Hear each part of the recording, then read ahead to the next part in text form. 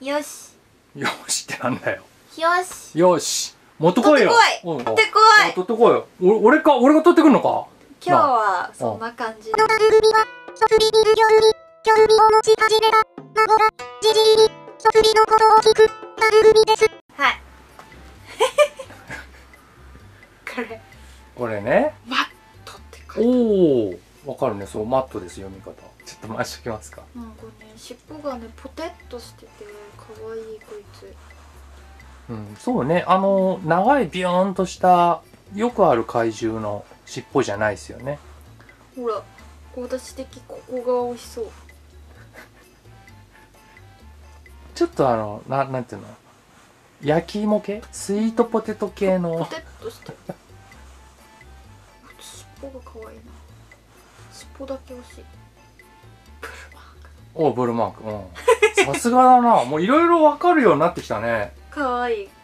可愛いな。なんかちょっとトゲトゲして。うん、ちょっとこうリアルだね、後ろのトゲトゲ。うん。なんかすごいいい感じ。私色これ好き。赤。色これ好き。原型色黄色な。黄色。モグネズンって書いてある。ああ、書いてある。うん。すげえよな。もうソフビ、もう大体分かったよな。もうこれメーカーとこれが何なのか、もう名前も分かったもんな。いや、大成長ですよ。普通分かんないもん。足裏パッと見てさ、そのメーカーと名前をね、知るなんてね。イエーイ。なんかシャカシャカ言ってる。これね、ソフビの切ったやつがそのまま中に入ってるんですよ。これね、実は結構多い。多分ポンポンポンポンやるとゴミが結構な量になっちゃうじゃないですか。だったら中入れて売っちゃえばあれじゃないですか。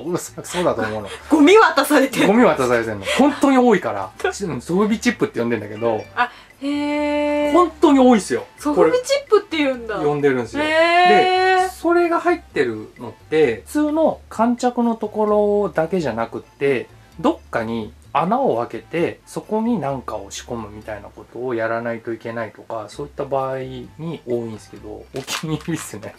その顔なんだよ。なんでそんな真顔なんだよ。無心で鳴らしてた。これはわかります？何だと思います？これはウルトラマンやろ。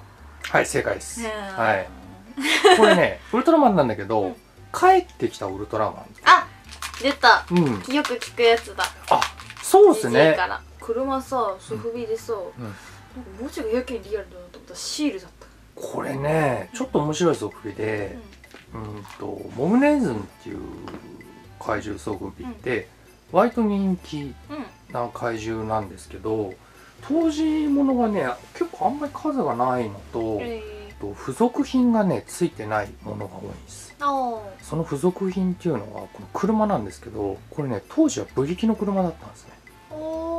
手にマグネットが仕込んであってブリキの車がペタンとくっつくっていう。魅力的。いいでしょう。マグネットシリーズって言われてて3体出てるんですね当時。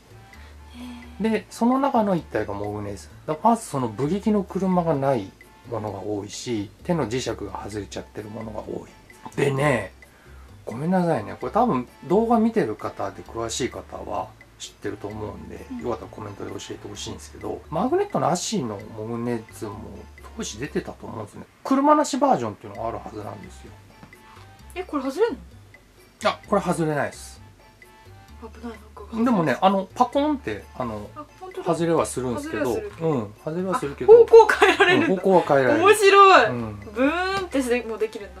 これは当時のマグネットモグネズン風に復刻した新造形なのかな、どうなんだろう。ちょっとこの辺ね、ヘッダー俺これ持ってないんですよ。中古で買ったんで、ヘッダーにね書いてあるんですよ、ブルマークって。復刻なのか新しく作ったやつだったら新造形とか、あと当時のソフビから型を取って復刻した新復刻ってやつがあるんですけど、それが書いてあるんで、これちょっとタグがないんでわかんないんですけど、情報を求む。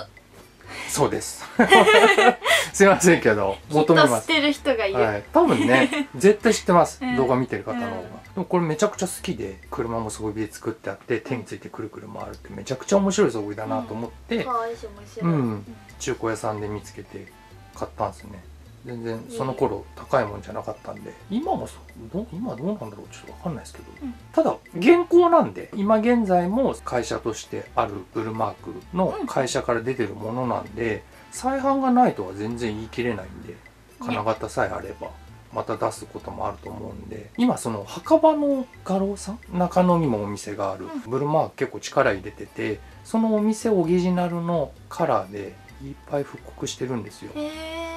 今のブルマークの怪獣ソフビも興味ある方は是非ねちょっと墓場の画廊さんチェックしていただければ、ほんと毎月ぐらいのペースで何体も毎月2体3体とか精力的に、めっちゃいい色多いんですよ。この間ねすごい良かった。俺も予約したんですけど、赤いメフィラス星人がねめちゃくちゃ良かったんですよ。わかんないでしょでもメフィラス星人、メフィラス星人の名前は知ってるよ。それのねめちゃくちゃいい色が出たんです。それはもう速攻予約しました。これちょっと尻尾美味しそうだな。ちょっとじゃあもう一度稼働の方を見ていきますか。首い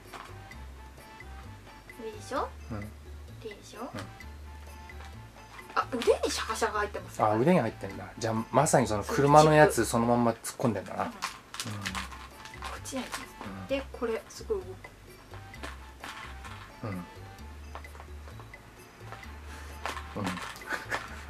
よく回る。あんや。足動く。あんや。いいじゃん。これいいでしょ。ちょっと足がよからぬ方向に行っちゃってるけどこれいいんですよ。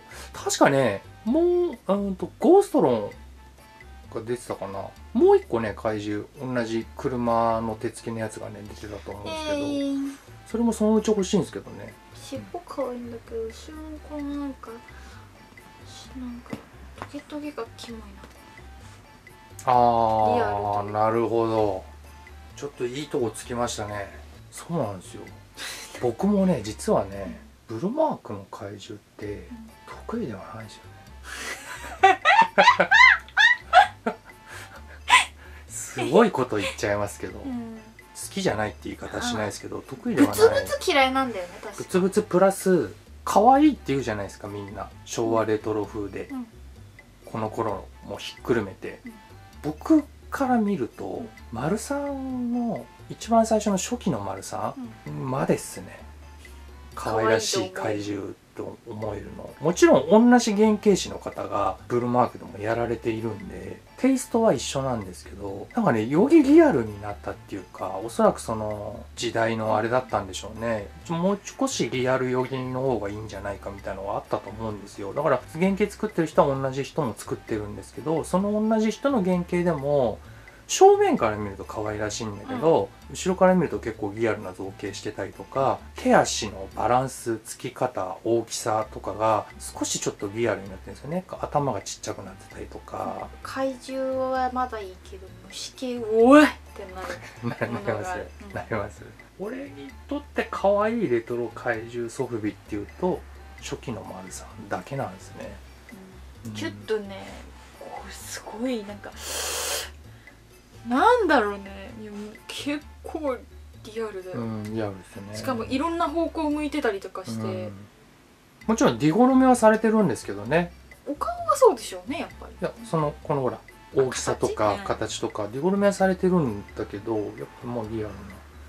でもこれすごいですけどね。おもちゃでこれすごいよね。はい。なんか質問ありますか？ないです。なんでないんだよ。